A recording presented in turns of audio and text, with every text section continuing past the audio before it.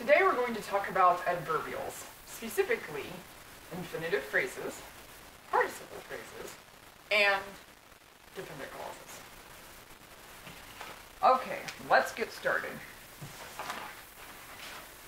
In diagramming adverbials, let's start with a sample sentence here. I went home early to shower before the party.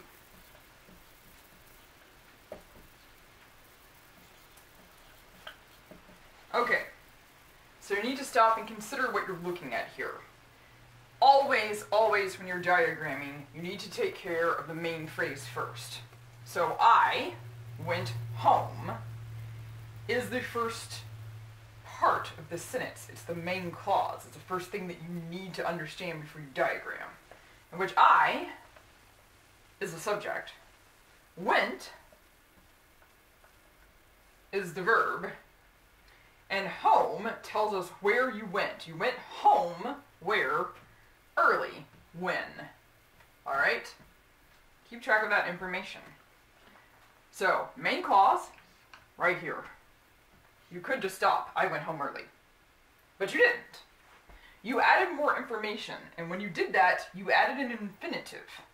To shower. This is the infinitive form of the verb shower. To shower. I showered. To shower.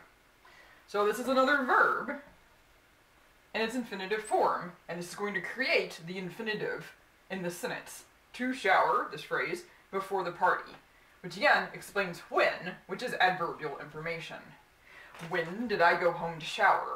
Before the party. So, you're going to have to diagram all of this in your sentence. How do you do that? Well, this is a long enough sentence that I'm just going to have to erase the whole thing and then show you. Alright. Always take care of the main clause first. I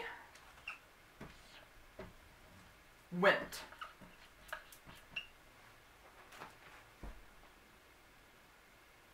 Notice that the sentence can technically stop. I went. I left. I stopped. I whatever, fill in your verb. I went. So, in Understanding Grammar, the textbook that we're using this semester, that makes this sentence pattern 6. So the main clause is I went. Sentence pattern 6.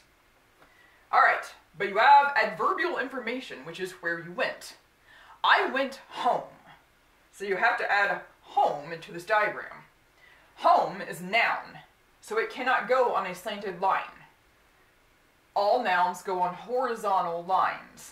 So you have to just drop a slanted line down and then put a horizontal line for home. Again, all nouns and all verbs must go on horizontal lines. It is the adjectives and the prepositions and the determiners that go on the slanted lines. So, there's nothing right here. I went where? Home. Okay.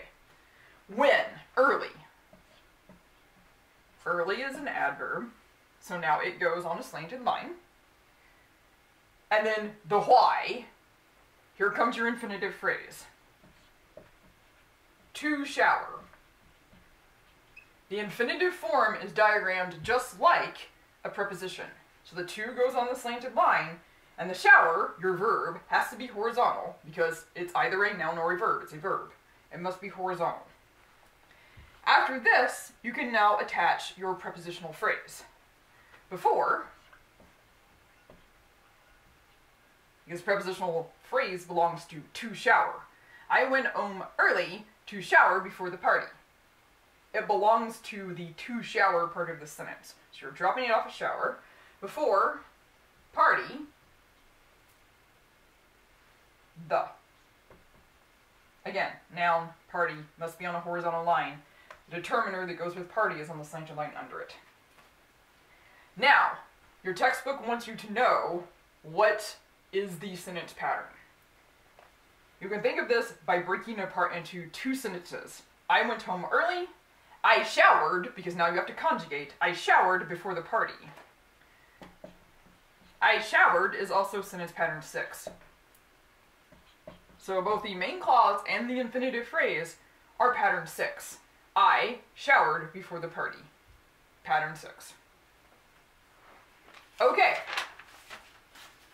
Let's handle some participles. Basically, if you can figure out how to diagram an infinitive, or diagram a gerund or a participle, you have figured out how to do all three of them, because they're actually quite similar to each other. So, this is not going to be terribly different. Alright, participles as adverbials, because there are options here. Here comes your sentence. The kids came running out of the house.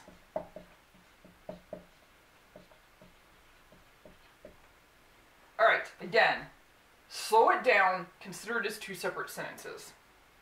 The kids came is the first sentence. The kids, subject, came, verb. If you rephrase this in an English language, it would say the kids arrived. In this case, though, came is attached to something else that indicates they're actually exiting the house. So for the meaning of this sentence, we could say the kids exited. The kids exited running out of the house. It's a little awkward sounding, that's why came is here, but there's your first sentence, this is your main clause. The second sentence that is here is the kids ran out of the house. Because again, once I turn it into a new sentence, I have to conjugate this. So, the second phrase that is here is running out of the house. Running is the participle. It is also a verb. And the rest of this phrase belongs with running. And that's exactly how you have to diagram it. Do the first part, the main clause first. Kids came. This is the first sentence. Again, your textbook wants to know what pattern this is. The kids came, the kids exited, or the kids arrived, all of those are pattern 6. The main clause is pattern 6, because you could just stop here. But you added more information. Running out of the house. Alright, this is where participles look a little bit different, because you have to write on this entire thing here. So you have to bend the word running across the drop-down line. That's what you do for a participle. Running out of, this is a case where you have two prepositions in a row, so they're on the same line with each other. House, the. The kids ran out of the house. The kids came. There are two things here. The second sentence, the kids ran. If you just stop there, you would see it's also pattern 6. So this is another case in which the main clause and the participial clause here are both pattern 6. So, notice how the verb is coming off the other verb. It did this for an infinitive, it's doing it again here.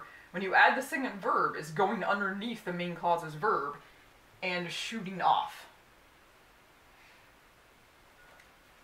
Again, the easiest thing you can do to help yourself is to think of it as two separate sentences first.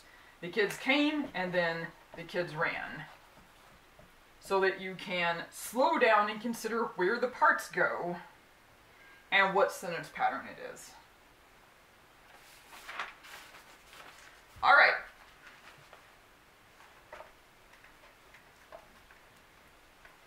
As promised, let's look at an example of a dependent clause. Adverbial dependent clause. Alright, so this is when you get into two-tiered diagrams. Again, break it apart slowly so that you don't get lost in what you're doing. So the sentence is, you should eat breakfast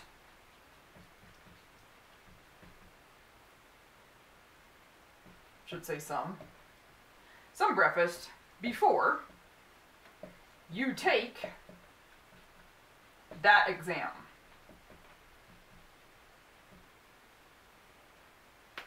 There are actually two complete sentences here. you should eat some breakfast, and you take that exam. So slow down and consider your two sentences. Because the connecting word here is the before. Alright.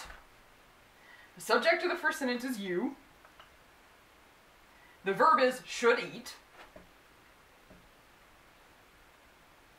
And then breakfast, you becomes NP1 or noun phrase 1. Breakfast is NP2. This is a direct object. This is what you're consuming, the breakfast. Oops, sorry, 2. So NP1 and NP2. But you have a whole second sentence here. You take that exam. The subject of your second sentence is you, again. Take is the verb. And again, you have a direct object. So you have a second NP1 and a second NP2 down here in this dependent clause. What makes it a dependent clause is the existence of the before. This is an adverbial dependent clause.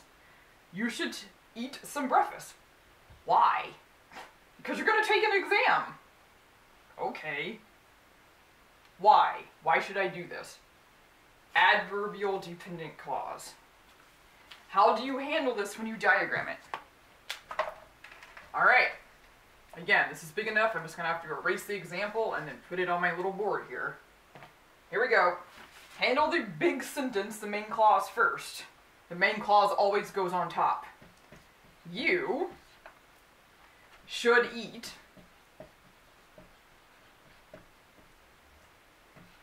and this is pattern 7 because it has a direct object. You should eat breakfast. So handle that first, and they put a little determiner on it, some breakfast. Okay, sentence number 2. You take that exam. You take exam. Again, it's another pattern 7. So that's how you do pattern for the main clause, pattern for the dependent clause. They did have a determiner, that. You take that exam. Then you connect the dependent clause to the main clause with a dotted line. It goes from this verb to this verb, because it's an adverbial dependent clause. This verb to this verb, and that's where you write the word before, which is in fact connecting the dependent clause to the main clause. Why should I do this? Because I'm taking an exam. Okay. So each time, slow down, consider what the main clause is, put it on first, go through and pull out the dependent clause's subject and verb and put it under there, and then go back and connect it with whatever they put here. Is it before? After? Like, it could be any number of words, and your textbook actually has a whole list. You can go and look. But whatever it is, you put it on the dotted line from verb to verb.